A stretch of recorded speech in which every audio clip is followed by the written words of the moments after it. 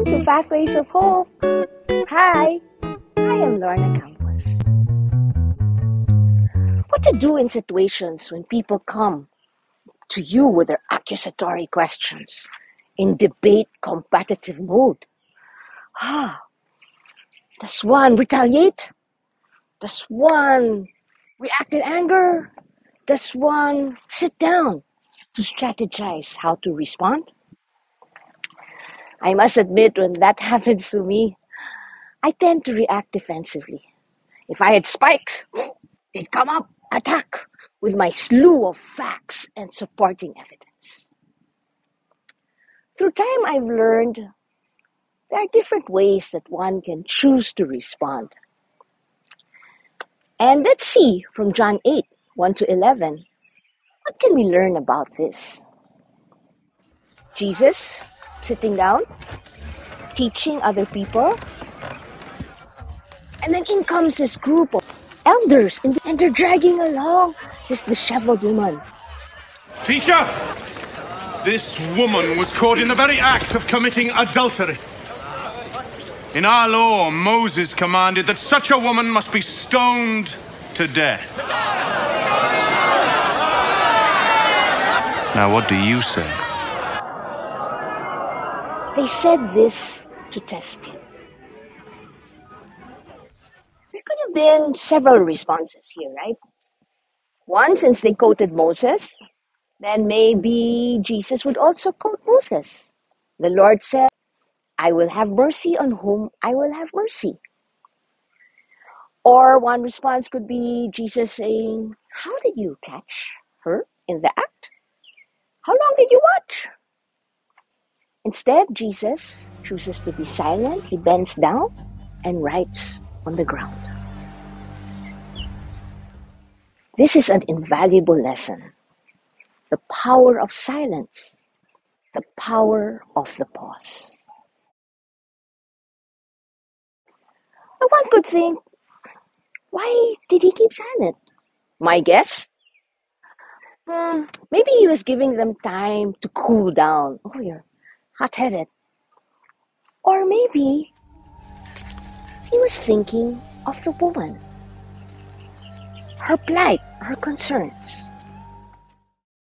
They continued to question him. And as they questioned him, he straightened himself up.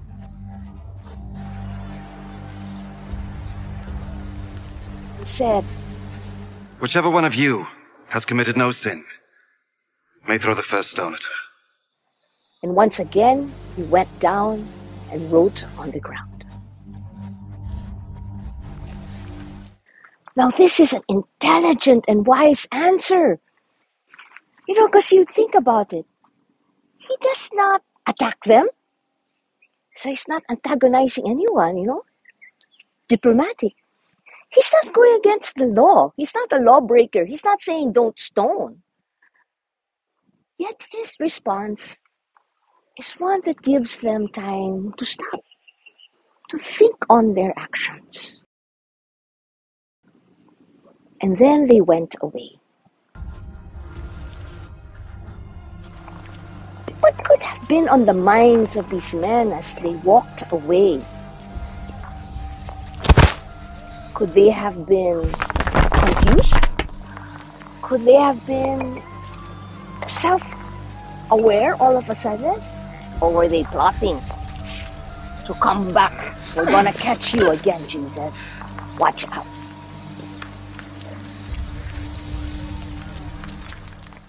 But I would think that even if just for one person who stopped and pondered on his life and decided to make a change. Wow. Such a great response of God. So now we turn to the woman. These possibly could have been the last moments of her life. What was she thinking? These were her last moments, probably. She was about to be stoned.